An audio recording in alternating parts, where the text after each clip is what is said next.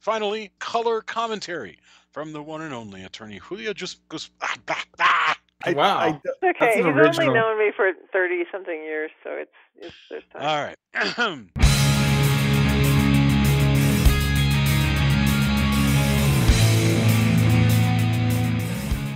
Hello, and welcome to Castle of Horror, the show dedicated to horror movies and awesomeness.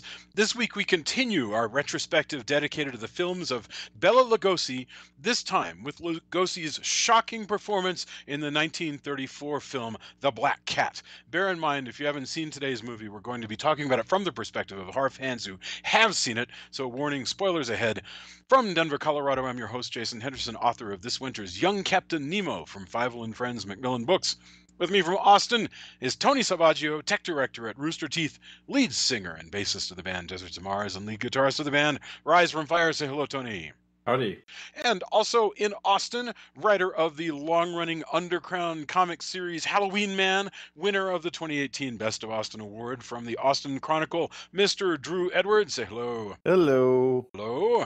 And finally, also in Denver, as always, color commentary from attorney Joya Guzman of Guzman Immigration of Denver. Say hello, Joya. Good evening, everyone. Good evening. Gosh, this is an exciting one to talk about. The Black Cat is a 1934 American pre-code horror film directed by Edgar Ulmer, starring Bela Lugosi and Boris Karloff. And that was a big, big deal. It was Dracula and Frankenstein together in a film. The picture was the first of 8 movies, 6 of which were from Universal. To pair the two actors, it became Universal Pictures' biggest box office hit of the year. It was also notable being one of the first movies with an almost continuous music score. Lugosi also appeared in a 1941 film of the same name. So let's get our opening thoughts. Julia, it's been a while since we've had you speak first. Let's go Julia, Drew, who is our sort of curator of the Lugosi experience, Tony, and then I will take us into the conversation. So, Julia, opening thoughts, The Black Cat. I feel like I opened recently, but I'm happy to open again. I thought this film was really interesting. I liked the look of it. I thought the sets were neat, and certainly the people are striking and amazing. I mean, to see Boris Karloff and Bela Lugosi on the same screen for the first time, in terms of them being on the screen for the first time in this film, it was really cool, and some really interesting choices that were made. However, this film is so dark. I mean, I just felt really depressed after watching it. And I really hated the way that the women are portrayed in this film. I mean, they're just completely useless damsels in distress. So that part, as far as that goes, but because we have seen some films from this era that have some really neat, strong women characters. This is not one of those. So yeah, there was definitely just kind of a sad, sick feeling in my gut when we were done watching the film. But yeah, it's really neat looking and lots of interesting performances. Fantastic. Drew, I know that this was one of the ones that you wanted to bring to us when we said, hey, let's do a month of Lugosi.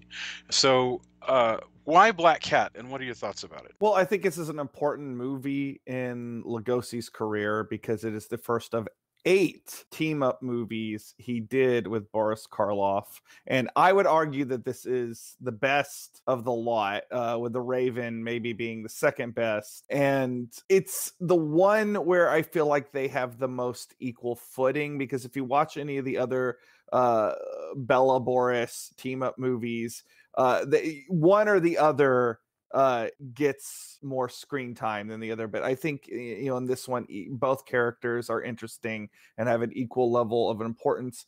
It's a very striking movie because it looks very different from all the other Universal horror movies, because Boris Karloff's castle in this movie is this crazy Art Deco haunted house, which looks very science fiction-y for the time period. And, so it's a distinct looking movie. And it's interesting to me, we have these two, as you said, Dracula and Frankenstein together. Both of them are playing their characters with only minimal to no real makeup in the case of Bela Lugosi. So it's both men are playing kind of human monsters. Although Lugosi is kind of almost a quasi, I would say at least an anti-hero character in this movie. He's not an out and out villain, which is interesting. So I just think this is a fun movie. For other reasons, which we'll get into as we discuss it. But I definitely knew this had to be part of the Lugosi discussion, because the Lugosi Karloff rivalry, and we can get into how real or imagined that was, is such a big part of Lugosi lore, and this is the first movie that they were ever together. So I think it's important. Fantastic. Tony, what are your thoughts? Yeah, I really like this movie. I know I haven't seen it in a long time, so it was really kind of fresh and new for me. The idea of, Lugosi and Karloff duking it out in this duel. I mean, eventually literally playing a chess game against each other for stakes higher than most games of chess. All that stuff is really great. It's really the house that Karloff's character has built is amazing. And because so much deco has been appropriated for kind of neo-noir and sci-fi, it looks very science fiction-y.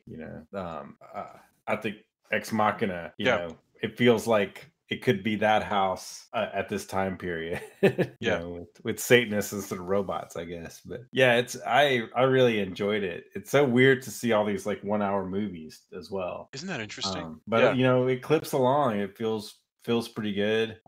With the exception, of course, of what Julia's bringing up, where the women in the movie definitely are meant they're there to be saved or ogled or sacrificed. Yeah. But yeah, it's pretty good. I enjoyed it. I'm fascinated by this thing where we used to have hour-long movies, with the occasional exceptions of things like Reds or Dr. Zhivago, and just recently Avengers ran 2 hours and 40, and the producers of the Avengers have said they think the era of the 2 hour movie is over, and from now on, to tell a good story, it's going to have to be 3. I don't know what to make of that. What I can tell you is that I can point to lots of 60-minute films that introduce their themes, give us variations on the theme. In this case, the theme is, honestly, I have to tell you, I think the theme is mechanized death. It's the destruction of Europe by World War I, and how everybody, including Bela Lugosi, were haunted by that. And it does that in 60 minutes, and then we're done. So let's get started. This film gets moving really, really quickly. We have a very lovely young couple honeymooning in Hungary, and they're settling. They're gonna like just sort of nuzzle one another, I guess, all the way to their honeymoon spot. When it turns out that their their train compartment has been oversold, and Dr. Vitus Verdegast, Bela Lugosi, a psychiatrist, has also been sold a ticket in their compartment. And so he comes in, and we get to see Bela Lugosi for the first time. And I have to tell you, Bela Lugosi in the 1950s went to, I think this is 1957, went to a repertory showing of The Black Cat, and apparently howled to the entire audience as he was sitting in the theater, "What a magnificently beautiful bastard I was," to everyone. And it's true. He looks great. He's he's looking swell. He's wearing this pretty swell like tweed suit, like you might wear because you're going on a trip to the countryside. He looks dapper and cool. Not at all like Dr. Miracle from last week. No. No, he's the opposite of the wild-haired, carny Dr. Miracle, who presumably was a scientist. Dracula in this film. He's Dracula, but he's a very sympathetic. He's extremely sympathetic, I think. Well, to a point. There are times when he is, and then he says and does things that are like, "Nah, man, I'm not on board anymore." Well, I do not find him sympathetic. There is a reason for that. Although I actually would argue it makes the movie interesting because it made him a more complicated character. So the film, the studio gave Ulmer a lot of money to shoot this movie, and Bela Lugosi was reportedly originally his character was more out and out a villain, and that's they shot a lot of scenes with that in mind, and then they went back because Bela Lugosi was like, man, I've played Dracula, I've played Dr. Miracle, I would like to play a character that is a little bit more sympathetic. So they actually went back in and shot new scenes to make this character more sympathetic. Now it does cause some problems because there's some maybe some inconsistencies with the logic in this movie in places, but I do think it makes Lugosi's character a lot more interesting than than he would if he was just a typical stock and trade Dracula type. I really like Lugosi in this movie. Like Ulmer reportedly told him to overemphasize his already very thick accent when he was doing this movie. And I kind of believe that, because the first time I saw this movie when I was in high school, I did actually have a hard time understanding what Lugosi was saying, like even more difficult than I normally did. And he also apparently pulled Karloff way back, and Karloff didn't really like that. Like he was like, oh, you're directing me to act like a corpse. And yeah, I think the two of them together, like, because Lugosi runs really hot in this movie and Karloff runs very cold, and I think that makes the dynamic really cool. I think it's useful to think whenever it comes up about alternate ways this movie was intended to go. And yet at the same time, I can't help but think that despite all those rewrites, what we get is a stronger film. And we'll kind of go through that along the way. But what I like is given that this is only an hour-long picture, right here we're taking our time setting up who basically the real villain of the picture is. Because you have this sort of morose doctor. Says he's a psychiatrist, a Hungarian psychiatrist, and he says, I'm going to see my friend Jalmar Pelzig, who is an Austrian architect." And we start to talk about this guy that we're going to go see, but we don't yet know why. But we've already heard the name is out there, and very quickly we move from the train to a bus that's going to take the young honeymooners to whatever hotel they're going to, or what have you. And I'm not sure exactly, I don't recall exactly where Lugosi is going at the moment. It doesn't even matter because the bus crashes. But before the bus crashes, we have this really wondrous moment where the driver says this road was built by the Hungarian army, and World War I was terrible here, and right over that ravine, the bodies were 15 deep, and the river was choked with blood. And the young people, David Manners and Julie Bishop, the young honeymooners, are listening sort of rapt, and this is kind of a weird, spooky tale for them. Bela Lugosi, all the blood is drained from his face, and he's closed his eyes, as though he has to endure listening to this. And it's very important because World War II hasn't happened yet. World War I, Bela Lugosi fought in World War I. He really did fight against the Russians. According to David Scal, there was a story that Bela Lugosi told that he actually had at one point hid himself by hiding himself under corpses, which is not that unusual in a war where sometimes fields were just literally choked with the dead, such that to walk across the field, the only way to do it would be to be walking on flesh. And you can see, again, he's an actor, all right, so he's presenting this to us. But you can see in him just the hauntedness of sheer barbarism, unknown before the prior 20 years, and now just a part of our past, and now becoming a part of folklore and fairy tales, such that these young people, they don't know anything about it. And no sooner do we say all that stuff, these roads are built by the Hungarian army and a bunch of people died here, then the road just collapses and the bus flips over. And I think Is that what happened? The road collapsed? I thought he the ran road off the the road thing because it was goes off the raining. road, but as I saw it, the road gives way a little bit. The corner of Well, it is a dark and stormy night. it is indeed, Yeah. and the rain is chewing up the road like crazy, and Well, and the just guy keeps looking back to talk to them, which was really unnerving to me. I was like, yes. quit looking back to them. So Yep. that darkness that Julia talked about starts right away. We're moving through a place of death, and the place itself is crumbling.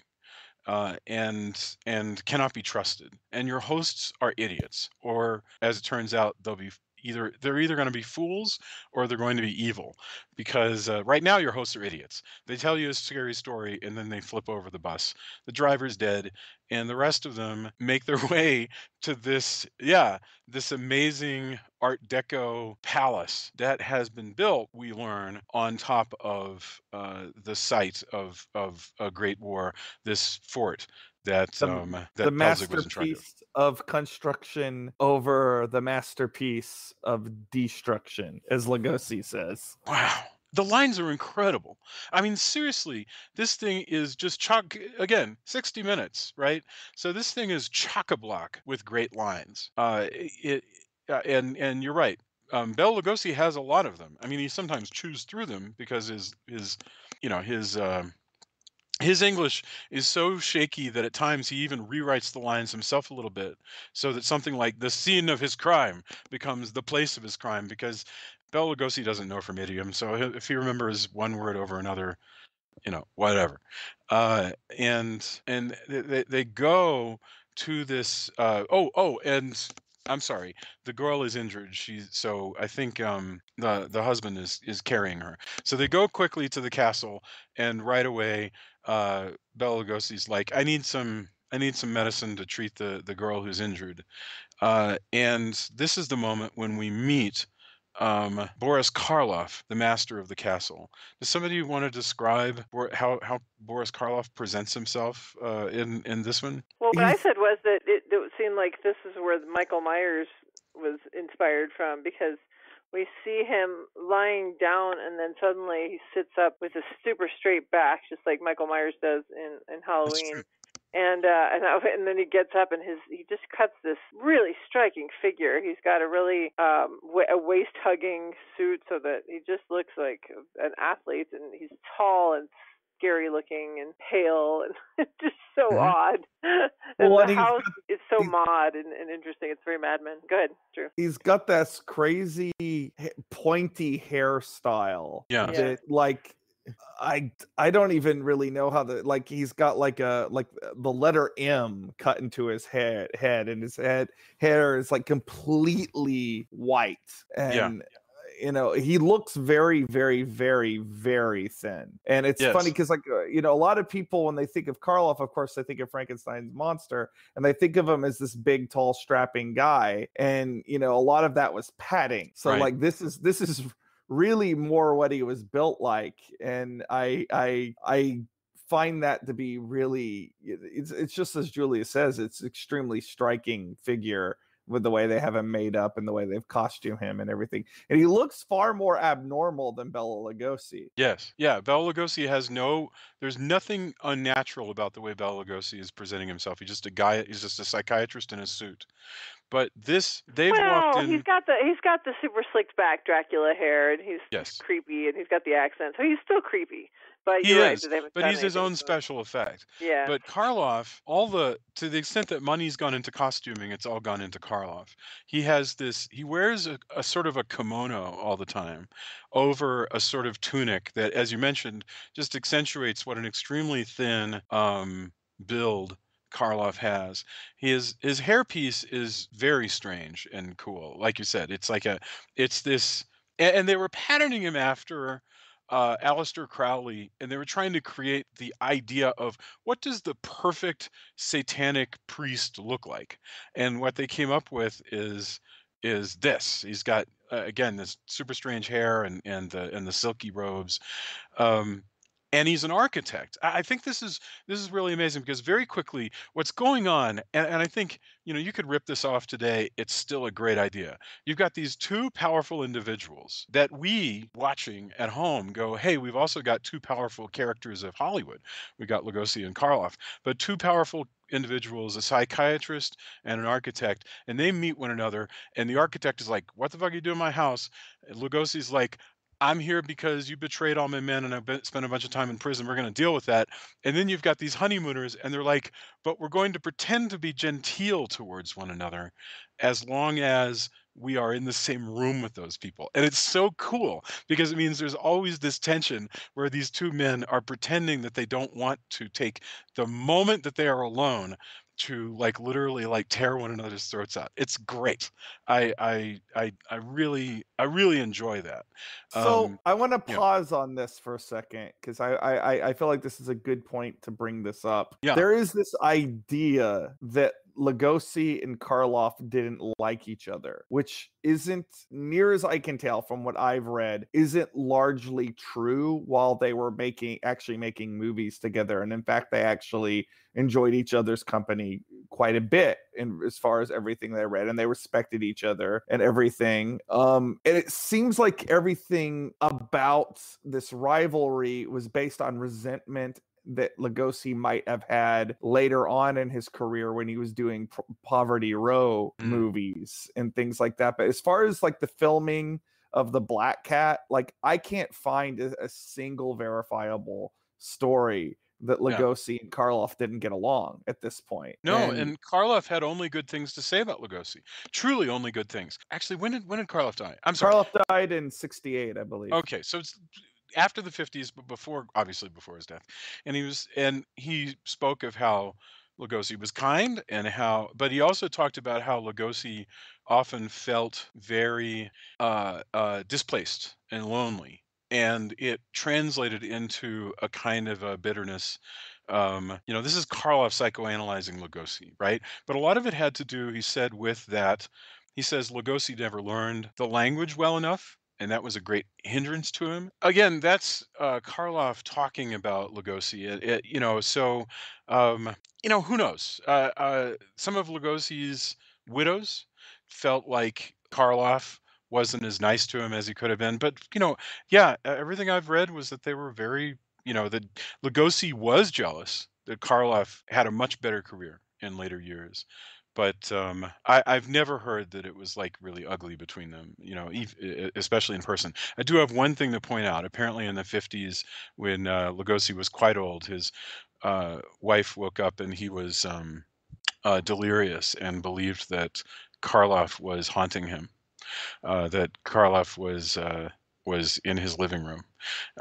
So Lugosi had nightmares of Karloff, which I find fascinating. Yeah, I have a morbid curiosity of, was it Karloff or was it like Frankenstein's monster Karloff, or was it Black Cat? Like I wonder in a kind of like Jacob Marley kind of way, or was it an ever changing? Yeah, I don't know. I no disrespect to the dead, it just in my brain I'm curious which Karloff was it? Yeah, I don't know. Because she said only that he was just shouting and he said Karloff is here, which I just find fascinating. The thing is about that, though, is I think people hear these stories where Lugosi was older and he was addicted to drugs and everything, and they're things that ex-wives are telling, so who knows how true they are or whatever.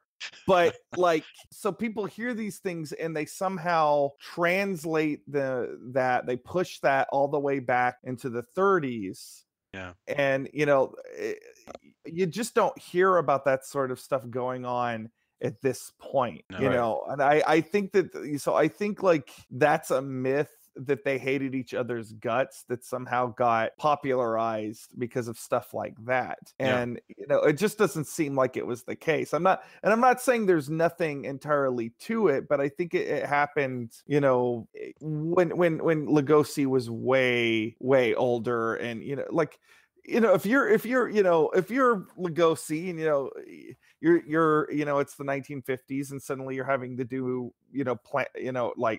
Bride of the Monster or whatever, that might Yeah. make you bitter. But Oh yeah. it's not for whatever it is. It's not apparent in this film, Oh RDR, no. and they actually have a lot of chemistry with each other. Fantastic. There is a weird love going on between them. So, like I said, the moment that Lugosi walks in, he goes, "You betrayed everybody at this fort to the Russians. You betrayed your Hungarian comrades to the Russians. You survived. I went to prison.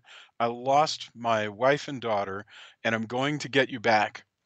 And Karloff is such a pompous and confident badass in this castle he's got. And he's like, "Don't be ridiculous." And then the guy walks in, and they're like, "Let's have some whiskey," and so we know that a lot is up. Now, very very quickly after that, we get a look at the secret life of Yalmar Peltzik, the Boris Karloff character, and Drew, do you want to explain what the hell is going on in the subterranean depths of the castle Peltzik?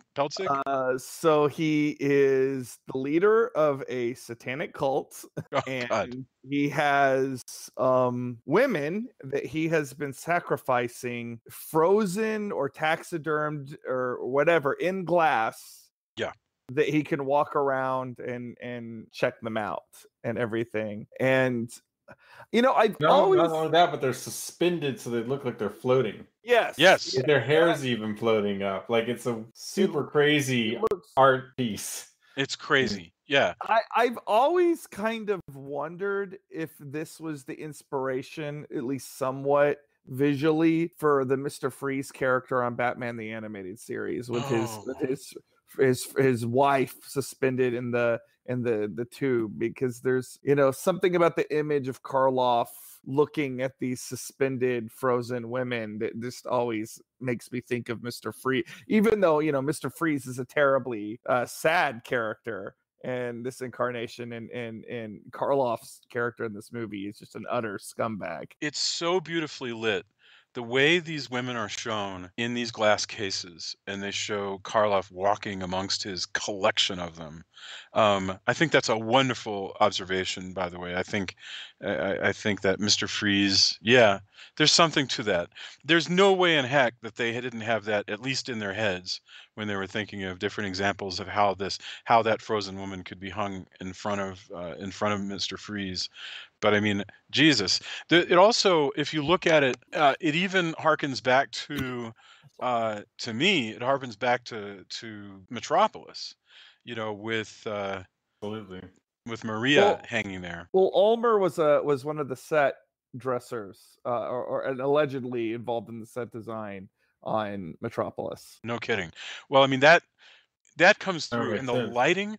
I mean, the lighting blows me away in this thing. It's really gorgeous. Well, So I have to yes, interrupt though, and yes, it is attractive and interesting looking, but just when you're talking about Ulmer and how he's involved with all this, I was telling the guys before that we started recording that I was reading the IMDb about what a sadist Ulmer was, and how he was totally abusive of Lucille Lund because she had rejected him when he asked her to be his girlfriend. And so at one point, I'm not exactly sure what he had done to her, but Harry Cording had to save her life when he got her off the slab table and she was bleeding from the mouth. And at another point, Elmer had left her hanging in one of those cases, in the glass case, by these, I guess they had like special canvas panties is what they were using that had wires in them. And he just left her hanging there for the whole lunch hour, and she was in there for like an hour, and nobody realized it. So that's awful. it's it may be attractive, but it sure came at a price for this poor woman. Who knows who else? You could never get away with that. Oh. That's appalling. I mean, just first of all, her union. I mean, I'm sure it did happen then. What I mean is, like now, if you were going to have an actress, like first of all, you'd have a stunt actress do this instead of having your actual actress hang there. But Well, that's if horrible.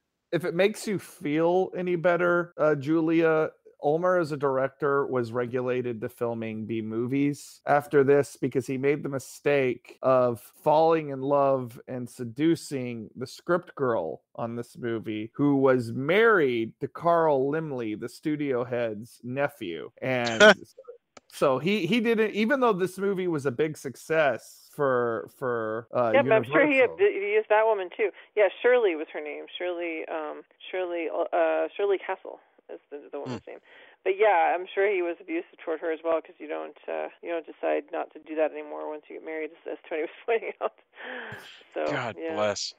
So that's astonishing. Okay, so and it gives us a moral quandary, because these shots are amazing. And also, apparently, they are done with a special effect that is apparently quite painful for the actresses enduring it. And so the rig is painful. And what they should have done, what you would responsibly do, is if somebody has to wear a painful rig, you have them wear it for a few seconds at a time while you put the camera on them, and then you move the camera away, and you do tricks like just have them standing on a box at other points when you only need them, like in a quarter of the shot. And so. Yep, yet another time when we're morally conflicted by being amazed by a shot. So yes, he's got his, and I have to say, by the way, at this point, I'm totally down with the presentation of Peltzig, of Karloff as he walks amongst his cases of preserved women. It's so bizarre. I have to say, later on, when it's revealed he's a full-on satanic priest and he's got a big congregation, Well, they're and he's doing got masses. Lugosi's wife down there. Oh yes. Well, I just want Yeah. to say I'm liking this stuff so far.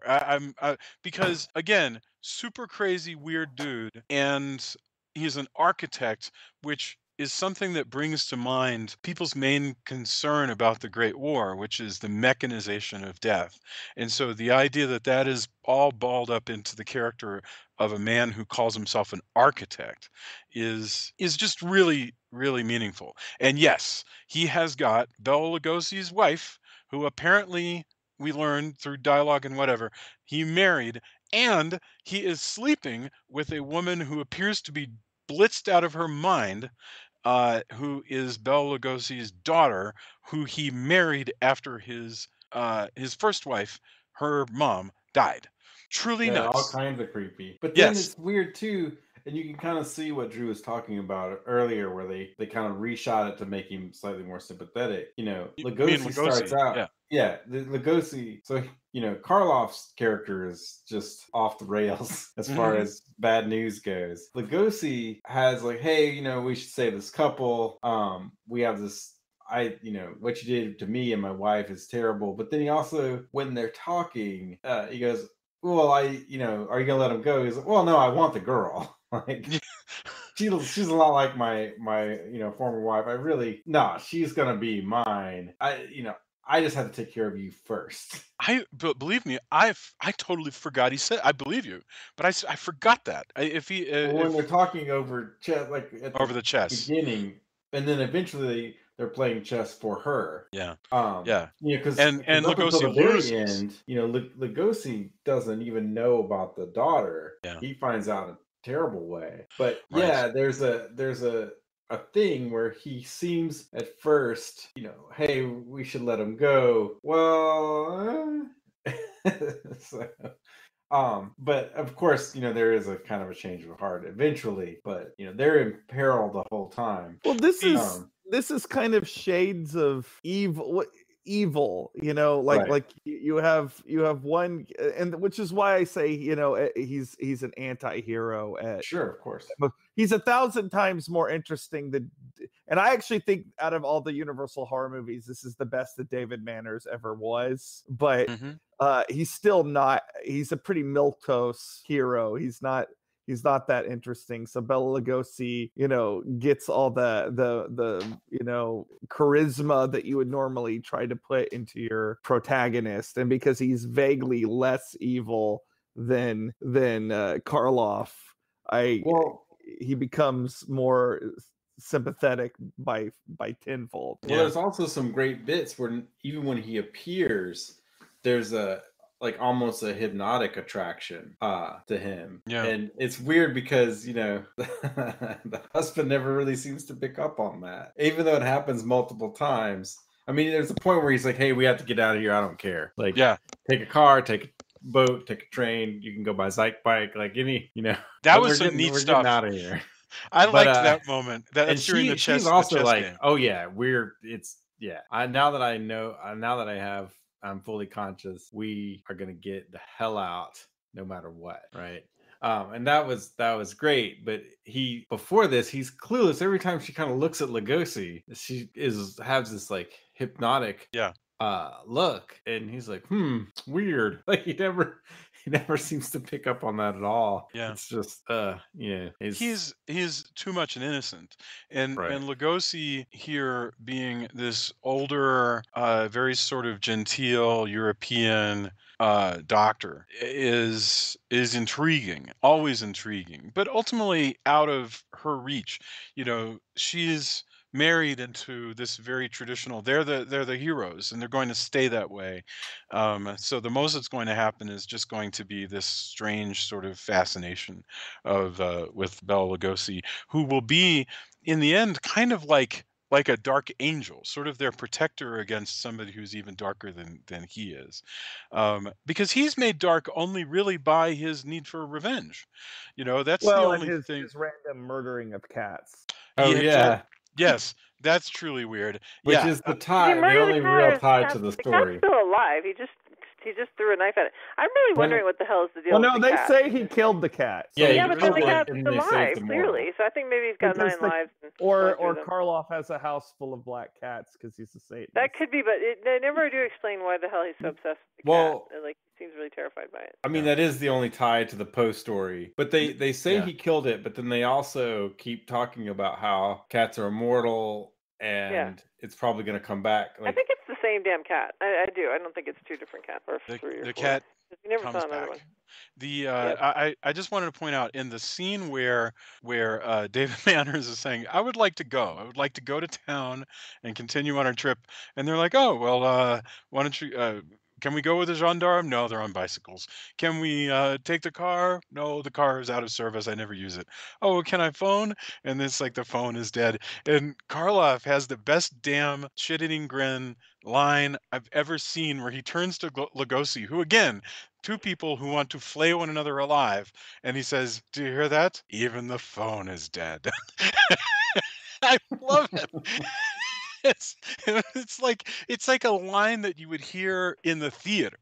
Yeah, it's a line.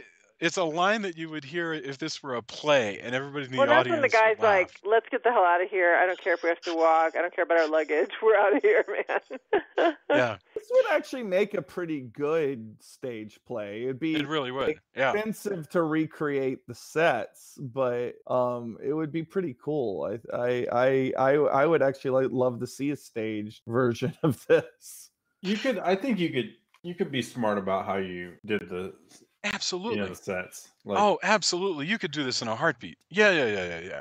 No, these sets, they'd be awesome, but you're not talking about, you don't have to put a river on the stage like you do with Phantom of the Opera. Or swing a chandelier, or any of that. Yes, I would go see a stage play version of Black Cat 1934 in a heartbeat. Anyway, almost immediately after that, as they're preparing to leave, Mrs. Peltzik arrives and says, she reveals who she is, that she is the daughter of Bela Lugosi, and she's married to Karloff. And what she doesn't know is that Lugosi is alive. And immediately after that conversation happens, they are discovered by Karloff, who murders her off screen. It happens super fast. I mean, this thing is only an hour long, so they're spinning the axe really fast. He's like, you are discovered, and she's dead. And that takes you almost immediately to the final act, which is a satanic ritual. Does anybody want to explain what the plan is at this satanic ritual? Do we know what the plan is with the satanic ritual? It gets pretty weird. So the cult shows up, which I guess they're locals. They all seem to be very high society. Yes. He ties her to kind of a bondage cross. Yes. And I assume he's gonna sacrifice her. Yeah, it's a sacrifice. That's the impression I get. Yeah. And that it's not like she's gonna be possessed by something. There doesn't appear to be any sexual things going on.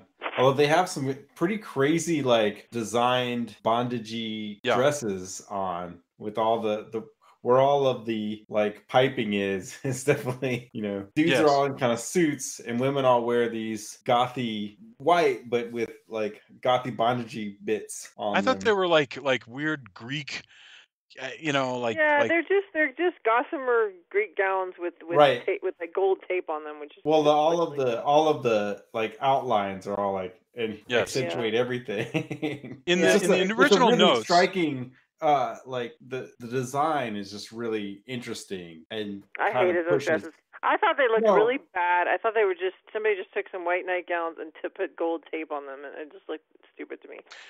the this was supposed to be highly sexual. None of it makes right. it into the movie. But when the good guys are escaping later as the castle is about to blow up, they're supposed to pass by all of the Satanists engaged in a whole bunch of Satan hanky panky in this big room. And the censors were like, I don't see how you're going to do that, even here as we stand in pre-code Hollywood. I we, Right. we just don't see that happening. So none of that happens. But yes, she's going to be sacrificed. What The censors had big problems with the broken cross thing. The fact that he's like there, all of the crosses, there are crosses everywhere. But Tony, you were going to say something. Well, what the only thing that didn't make a lot of sense to me is out of the blue, one of the women, what allows for some of the escape is one of the women just cries out and is Yes. overwhelmed. Which Yes. I don't know if there was a cut. I'm not sure what happened, but it didn't. I watched it a couple times to see if I, missed something. It's not But clear. she just and then everybody goes, "Oh no, one of our members has freaked out," and that allows It's not the clear. escape. Which Yeah, is it's her ecstatic collapse suddenly distracts That's what everyone. I'm saying about the stupid damsel in distress thing. It really annoys me how they seem to pass out. And by the way, did you guys? And I may have missed it, but did you guys mention the daughter of Bela Lugosi being the wife of? Oh yes, yeah, and she's Okay. murdered, and Yeah. and and this is actually during this escape. Lugosi tries to help them escape, but as he enters the room, he immediately finds his daughter, having grown to adulthood and now dead. Now, This is what I mean when I say it's super dark. It's so dark. in the original outline, it was darker. It was going to be like in the pawnbroker. He was going to find her hanging on a hook. That doesn't happen because I think they just decided that's too much. I don't know. well now. Not too long after that, there's the whole thing with the husband who's been, we don't know for sure. He ends up not being dead, but he's in prison in the basement as well. But not too long, Karloff shows up and they grab him and put him on a in another more like Yeah. bondage kind of thing, strap him up, and Lugosi's, it's no longer figurative. He is cutting his skin off. Yes. In Yes. shadow, they just show the shadow, but it's pretty clear. In some ways, Whoa. that's more disturbing to see it in Oh shadow. no, it's effective as hell. Yeah. Yeah. For real. Yeah. But Ugh. they cut away, and you're like, oh, I guess they cut away. Then they show the shadow. They cut back to it, and you can tell he's working hard to get Karloff's skin off of him. Ugh. Yeah. It's And there's a pretty line crazy. about it. Yeah.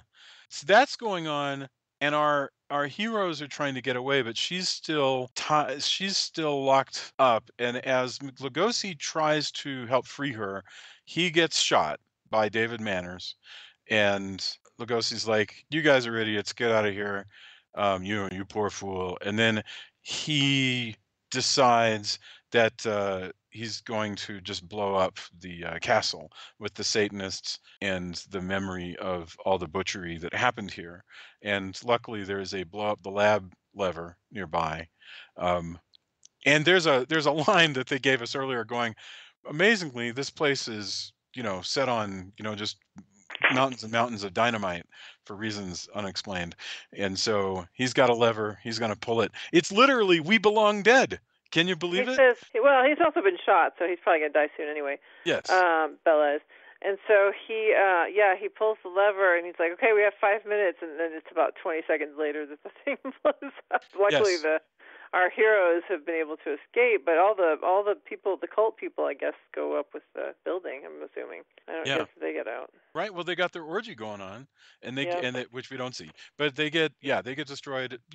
So mass murder. They all die. Our heroes get away, and then there's a denouement in a carriage, and I actually can't completely tell if this conversation is taking right away or like weeks later, because he's got a newspaper and is reading one of his book reviews, and it's about how his imagination is just too crazy for the real world, which is cute, and that's the end. That's the end of the Black Cat, which has damn near nothing to do with the story of the Black Cat, but I think is Other a than pretty an amazing immortal story. black cat. The cat, Yes. the cat dies and comes back, but that's very much ancillary to the actual tale. It was shoved in, I think, just because they wanted some excuse to call it the Black Cat. Swear to God, I really think that. Golly. So that is the Black Cat. I want to get our final thoughts and see if there was something that we failed to comment on. Julia, lay it on me. I mean, is there anything that we didn't hit here? No, I mean, we talked about the atmosphere, and I did think that the effect of the women in the glass cases was amazing. I just think that it was, especially given the actual context of how this guy treated his, at least this one woman, if not all of them. It's very, very dark. But and the whole business of Bella's daughter having been basically kidnapped and forced to be married to this guy her whole life. I don't know. There's so many things. And then the damsel in distress, who's the lead of the, not the lead, but the main, the ingenue of the film. She's completely useless. I mean, when he goes and kills the girl because she's been talking to I'm sorry, what's the girlfriend's name? That's the new girl to the set, to the scene. You're talking about Miss Allison, Julie Bishop. Yeah. She is talking to his wife, and so then he kills his wife, I guess, because now she's been discovered.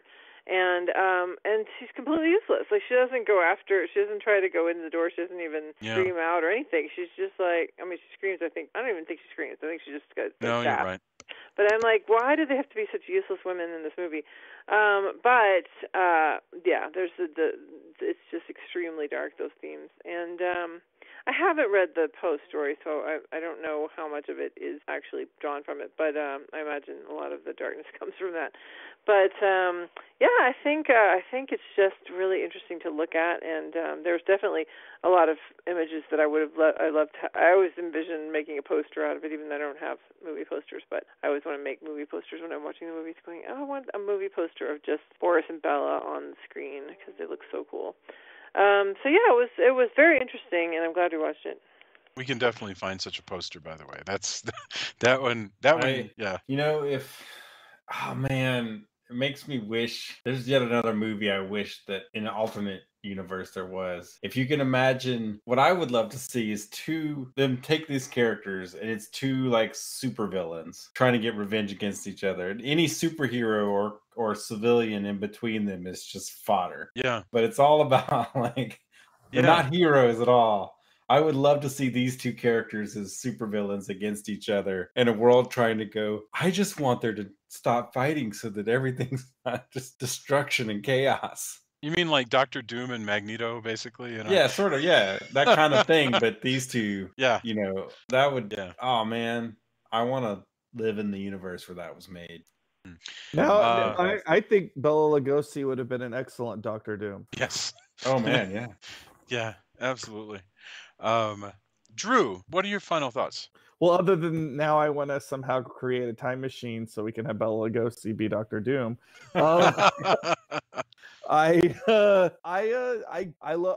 This is a movie I've been wanting to discuss for a long time. So, when the subject of doing a Lugosi retrospective came up, this is of course one of the ones that I pushed to do. I love this movie. I hear what Julia is saying about the female characters in the movie, and I completely, of course, understand that. But there is still a lot to like about that movie, going into it and understanding that it does have some conventions and tropes that might seem problematic to to our more modern sensibilities. And Lugosi and Karloff together, are just, they have such a good chemistry with each other in this movie. Like, just any scene where the two of them are batting dialogue off each other is just a treat. So Yes. I really enjoyed going back and sharing this, and hopefully people who have never seen this movie but listen to our podcast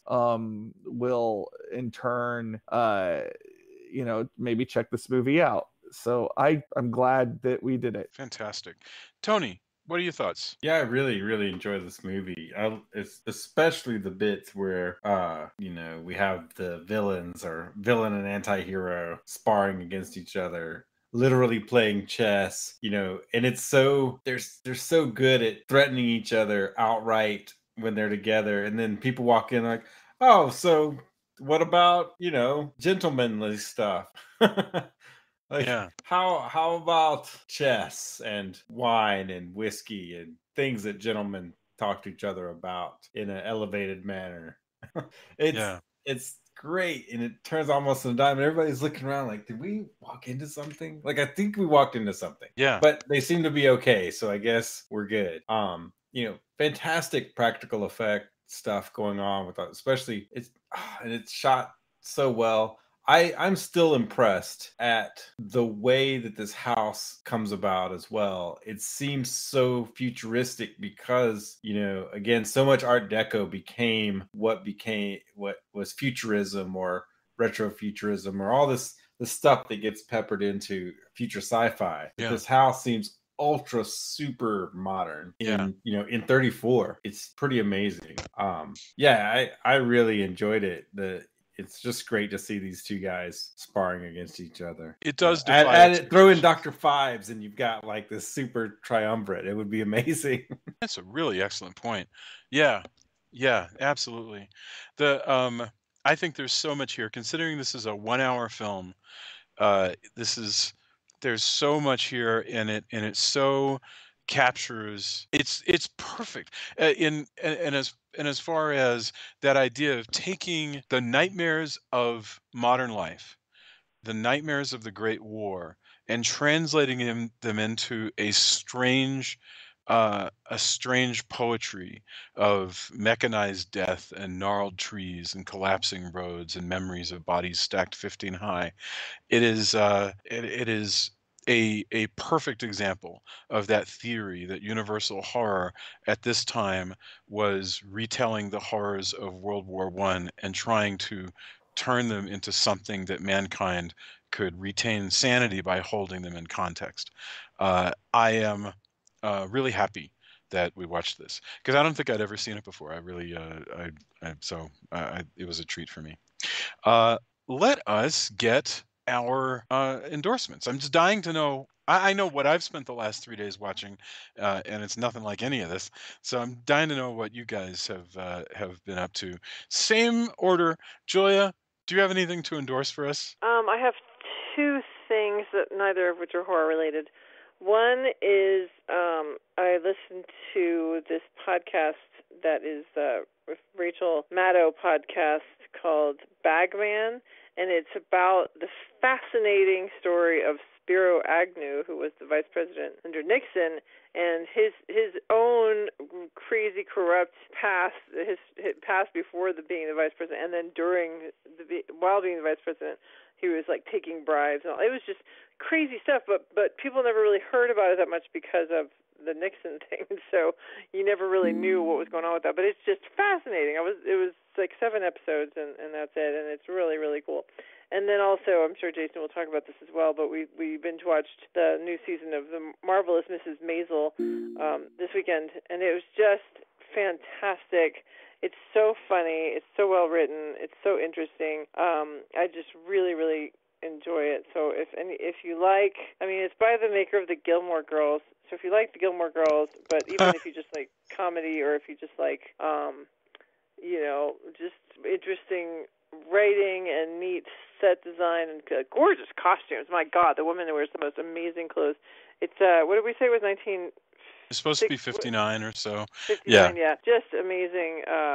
Everything is very, very pretty to look at as well. So it's neat. It's a neat show. Wonderful. It sounded Thank like you. somebody disappeared. Did they pop back in again? I dropped off briefly, but I'm here. Oh, okay. Drew, do you have anything to endorse for us? Well, of course, the marvelous Miss Maisel is great, and I recommend that. But I would also like to endorse a show that is not getting as widely talked about, but I find it to be excellent. My this last week I took in the TV version of Get Shorty, which just cropped up on Netflix, and I kind of took a gamble on it because I didn't really know what to expect from it. Of course, there's a very famous film version of it from the 90s with John Travolta.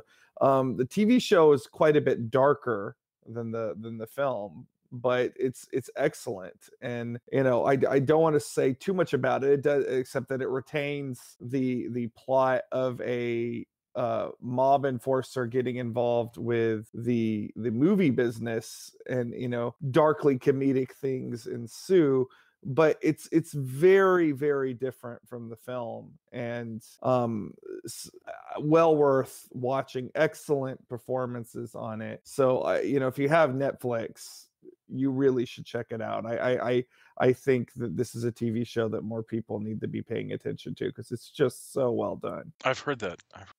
Thank you very much. Tony, what about you? Well, thanks for the endorsement because that's on my queue, so I need to Worth definitely check that out. Worth it.